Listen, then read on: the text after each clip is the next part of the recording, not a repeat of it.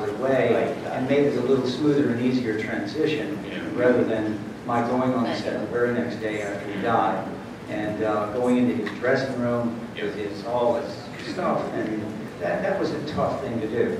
But the show was really under great pressure to continue, and the network, when it boiled down to... Thank you, Roger. Yeah. Thank you very much. Thank you.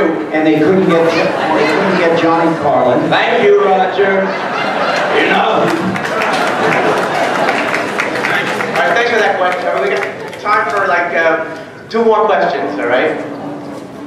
Hi, thank you. I'm going to be very quick here. My name is Sharon Wolf. I grew up in Maine, watching all of you when I was very small. You've all had a big impact in my life. And I have hundreds of questions, but the one I'm going to ask is, where is your favorite place? I know a lot of you are writers. Where is your favorite place to write? Where do you get your ideas? And if you don't write, what is your favorite thing to do? Is it, like you said, photography, you said painting?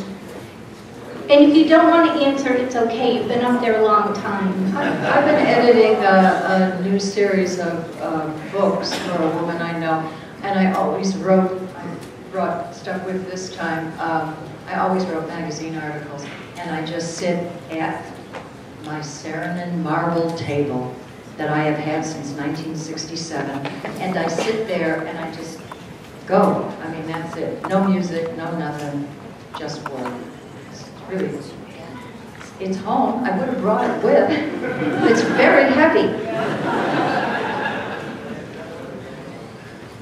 All right, one more question, the final question of the night.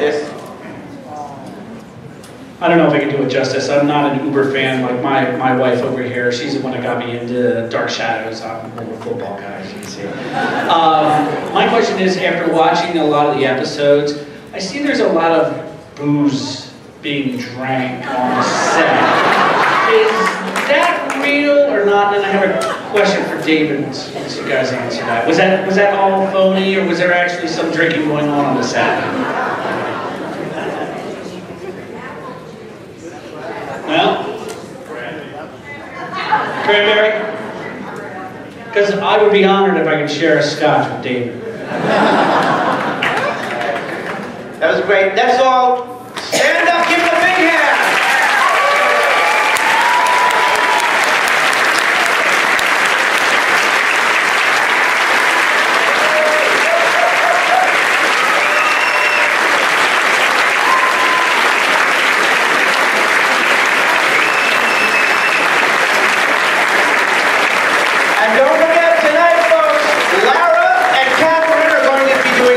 Very special in the costume gala. Can I say something?